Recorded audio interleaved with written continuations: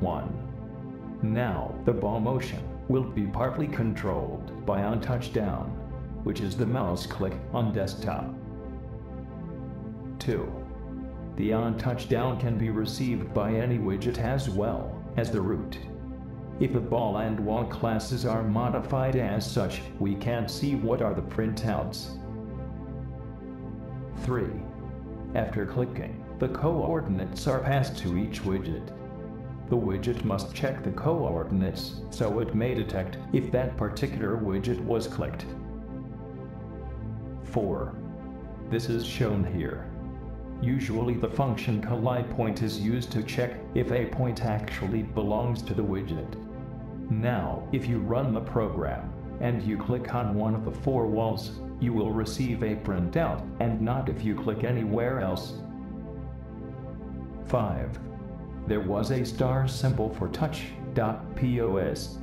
This will force Python to make the arguments a tuple, as can be seen by this example. This allows passing of many values into a function.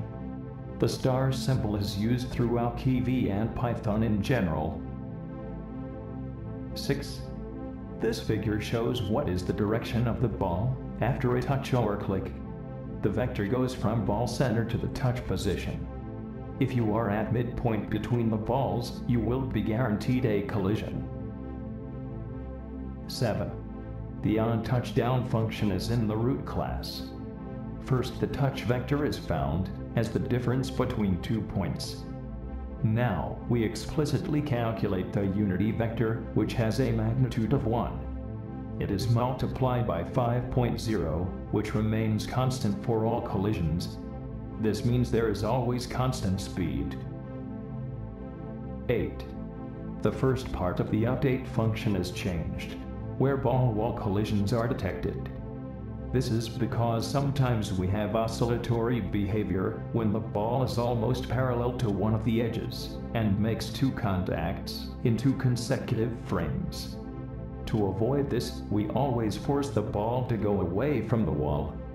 This change is necessary due to the many new angles for the velocity now possible. 9. You can find additional information including the source code at pythonmobile.blogspot.com.